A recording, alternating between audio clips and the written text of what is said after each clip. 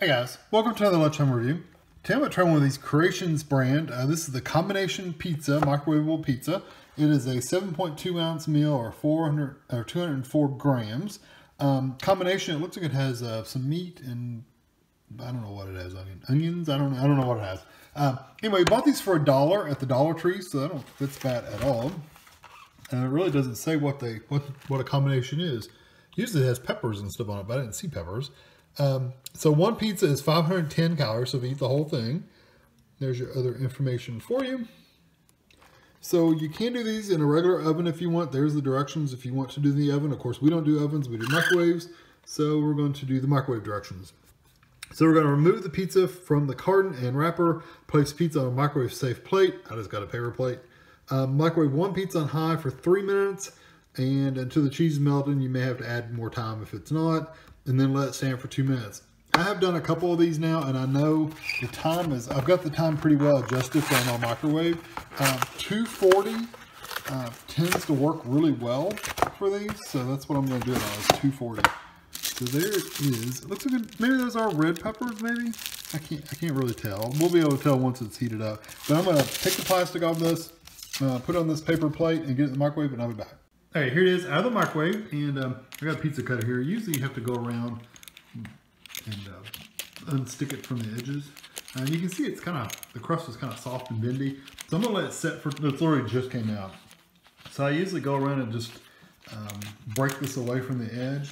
And then I want you to let it set for 2 minutes. So I'm gonna let it set for 2 minutes, and then I'm gonna cut it, and then we'll try it out. So I'll be back when it cools off. All right, I gave it the 2 minutes, and I cut it into fourths, just to make it easier to eat. If you had a knife or something, it cuts pretty easily. The crust is not crisp, so it's kind of just there.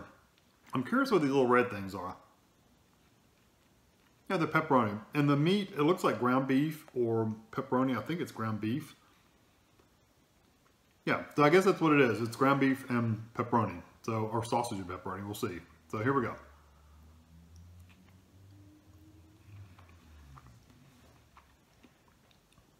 Crust is very soft, not having it in the oven. So if you do it in the oven, it's gonna crisp it up. So definitely the oven is the best way to do it. But most places where you work where you're eating lunch don't have ovens. So you're gonna be heating this in the microwave. So the texture is not bad for the microwave thing. I think I've said this in the other videos. I don't know why they don't give you the little crisping tray, the little silvery kind of paper tray where you can lay it on top of, and it heats up and crisps the bottom up just a little bit. It could be that it adds more money because these are only $1, so that could add a cost to it that would push it over $1. But I think the flavors are good. It's just the texture is a little soft. It's not wet, it's just soft.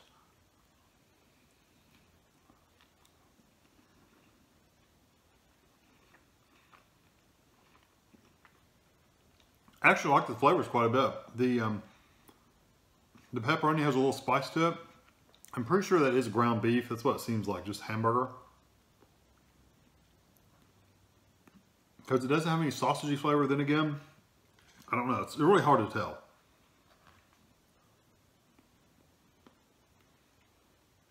It doesn't seem like it has spice in it, but the flavors are good. The sauce is good. It's not a...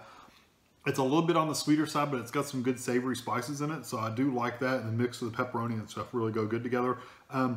If I had to complain, it's going to be about just the crust being a little soft, but it's microwave, so I'm not going to complain too much. I'm not going to knock it too bad for that. This is probably my favorite one of the ones I've tried so far. The flavor's good. The textures, like I said, are pretty good.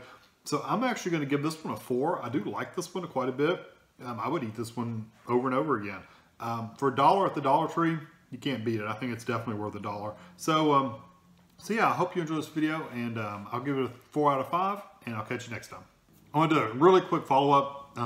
Stupid me, didn't think to look, but I looked at the ingredients on the back, and it says Italian sausage pizza topping.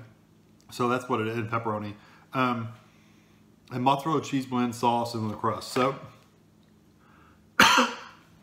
it is Italian sausage. Like I said, it's really hard to tell because they're really fine. They're small pieces, so it's really hard to tell. I thought it had a little bit of seasoning in there, but I really wasn't a strong seasoning. So it has I'm either tasting oregano or basil in there. I can't tell what it is. But anyway, it is good. I'm still going to give it a 4. I just want to tell you that it wasn't just ground beef. It is actually Italian sausage. So anyway, catch you next time.